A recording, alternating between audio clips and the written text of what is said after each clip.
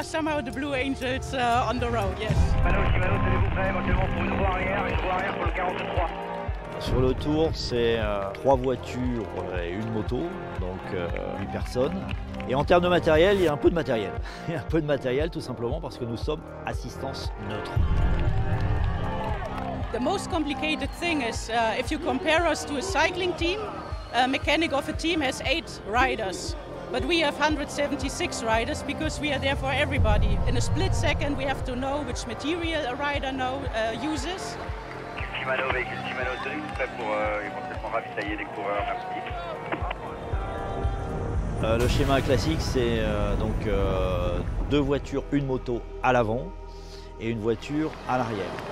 Shimano pour Guillaume Martin, Shimano pour Guillaume Martin.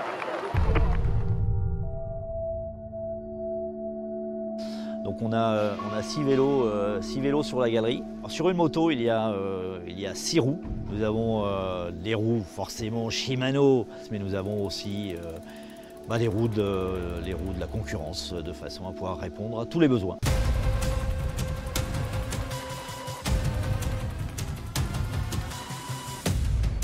We are working closely with NTT, who is providing tracking data from the riders during the race. With the help of tablets, we can see the exact position of the different riders groups, and we can see the time gaps in between. And that really helps our work to exactly know where are the riders, so we can anticipate the position of our cars. We also know what are the time gaps. We are allowed to go as the first car behind escape groups, for example, but there has to be a minimum of a time gap to be able to do that we don't bring the rider in danger. That's really, really essential for our work to be able to not bring anybody in risk.